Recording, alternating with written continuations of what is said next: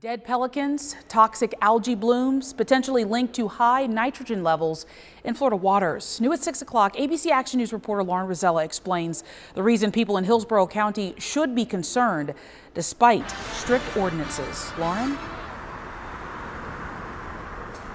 Yeah, Laura, local researchers looked at retention ponds like this, and they found that ones in Hillsborough County had higher levels of nitrogen fertilizer. So all of that runs off into storm drains, polluting our storm water.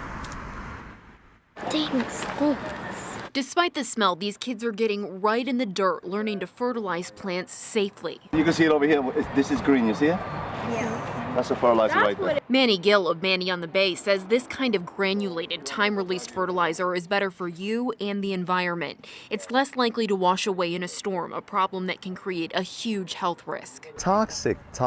The most recent numbers we have show homeowners in Hillsborough County reporting higher levels of toxic fertilizer running into stormwater drains. This is compared to Pinellas and Manatee counties. We're growing so fast that that's the reason it's happening. In Hillsborough County, you're not allowed to use nitrogen-based fertilizers from June through the end of September.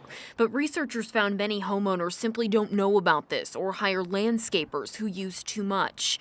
Benny Santiago saw the effects of toxic fertilizer firsthand when dangerous chemicals leaked into his pond. It killed all my fish. We had heavy rain, and I was surrounded by farmers. Local environmental groups are now urging homeowners to only fertilize once a year. They say March and April are the best times to do so before constant rain begins.